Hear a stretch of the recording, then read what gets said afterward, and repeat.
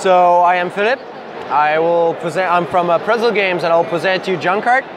Junkart is a game where the players are artists that travel around the world to exhibit their art made of junk, basically, wood, like recycling materials and trashes. So each city that they will travel to will have different sets of rules and restrictions to what they need to build and how they need to build their creation. Sometimes it is cooperative, and sometimes it is competitive. Sometimes you need to race against time, and sometimes you need to have the higher structure. So, for example, in one of the rules, you have to select a certain cards and then give that to the other player, and to force him to place the structure and the color of the piece on its board, on this little base here that you have.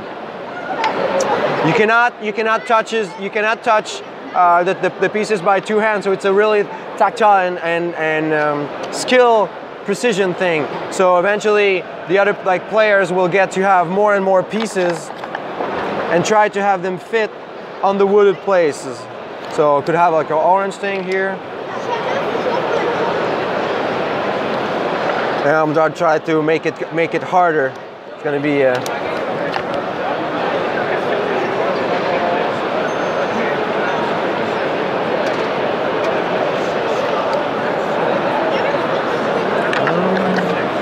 it's not the right piece, but oh, it's fine.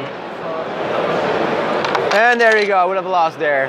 So, in some cases, like I said, the end of the game will vary depending on what city you are visiting and what kind of art you need to create.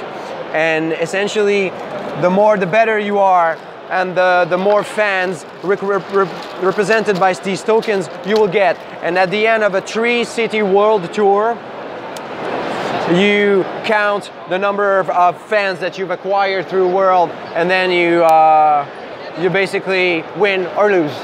And it's a really fun, easy to play, easy to understand, attractive game. How many players can play the game? 2 to 6 players. Okay. And what's the length of time that a game like this? Usually, to do a world tour, it's between 20 to 30 minutes. So 5 to 10 minutes per city, and then you play another game. Because, okay. Or you could. We've seen people here just having fun with the pieces, like trying to stack them the craziest way they could, the higher they could, and then they take pictures and video, and then at some point everything falls, and it's really cool. The reception has been really great.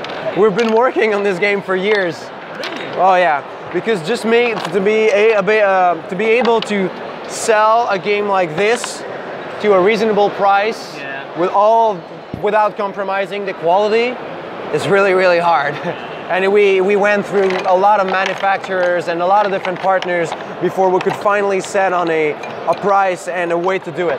How much is in retail now? I think it's 65 euros, okay, but we sell it at the booth for 50. Okay, that's a very nice price. Wow. Yeah, for a quality, yeah. Nice.